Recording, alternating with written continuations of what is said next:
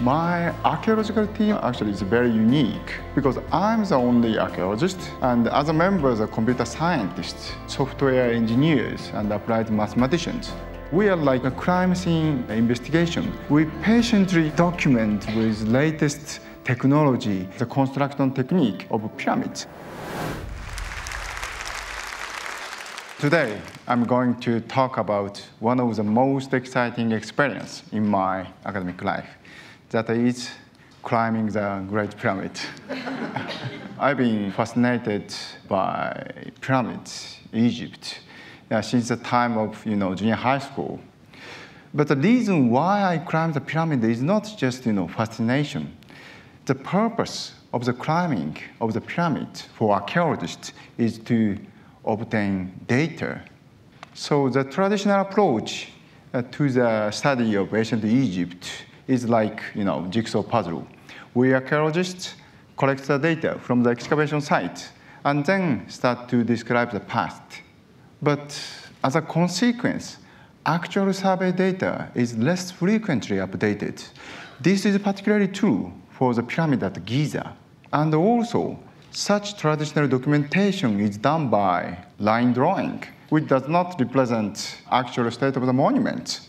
Such archaeological documentation only focus on external part of the pyramid and inner space, such as chamber and the space and the corridor. So no observation of the core of the pyramid has been made, surprisingly. There's a three kind of the hypothesis. Probably the core of the pyramid may consist of horizontally arranged blocks, or some Egyptologists believe maybe has a step pyramid, or the core may be built by what we call an acceleration layer. But we don't know which is true.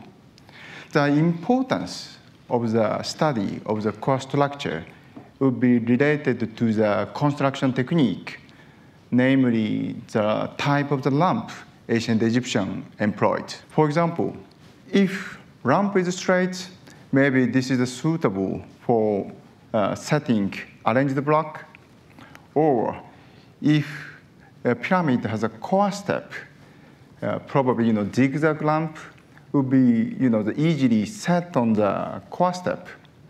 Or if pyramid has a layer, we call it a spiral enveloped lamp, would be appropriate for that. But we don't know which is correct. But luckily, there's a place we can actually observe the core structure of the pyramid, but which is located 80 meters from the ground. So you have to actually climb up the pyramid. It was a quite experience for me, because this is an ancient monument. You have to climb without piton and the safety rope. After 2.5 hours, so we reached this area. This is a half open space called a notch. And interestingly, this notch has a kind of crevice in the west. So that led to another small open space called cave. So we really wanted to document this area. However, we could not actually bring any surveying equipment, such as laser scanner, because laser scanner is heavy and big. But we had to somewhat make archaeological documentation with video footage. My archaeological team actually is very unique because I'm the only archaeologist, and other members are computer scientists, software engineers, and applied mathematicians. And the computer scientists came up with idea to employ structure from motion technique. So this technique allows you to stitch image from the video footage for the reconstruction of our study area. 20 minutes video footage was spread into 300,000 image frames. And this is our result. So this is the first decoding of these areas. So let's compare our data with previous theories. So whether this is horizontally arranged block, or stepped core, or layer. So this is an orthophotographic section produced from our 3D data. As you can see here, it shows totally different structure. And you may wonder, what this, the cave-like? So I presume this is a place ancient Egyptian used for packing, infilling of sand and also debris. This is actually a well-known technique in ancient Egypt called chamber method. So which applied to the construction of the temples and the cities and also the pyramid in the late period, the Middle Kingdom pyramids. But this technique accumulates the work in remarkably economical way. But we didn't know this technique actually applied in the Old Kingdom pyramids. Probably this is the first one. So finally, we reached the top of the Great Pyramid after the climbing of 5 hours. So again, we used the video footage and digital image for structure from motion process and multi-view stereo system. And this is the first detailed plan of the top of the pyramid, which can tell us a lot of information. But by their nature, this image cannot represent 3D information.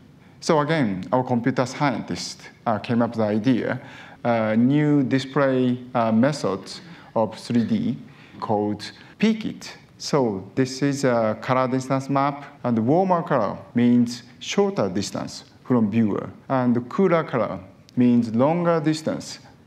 And the PKIT also can indicate ridge and the valley, which is also very important for archaeological analysis. And finally, this is our 3D data. We are like, a crime scene investigation. We patiently document with latest technology and then began to demonstrate the construction technique of particular areas such as top of the pyramid and area around the notch and the cave. And I hope I can continue to collect the data of important areas around the pyramid of Giza. So eventually, the reality of the pyramid will be revealed, which also tell us reality of the civilization. Thank you.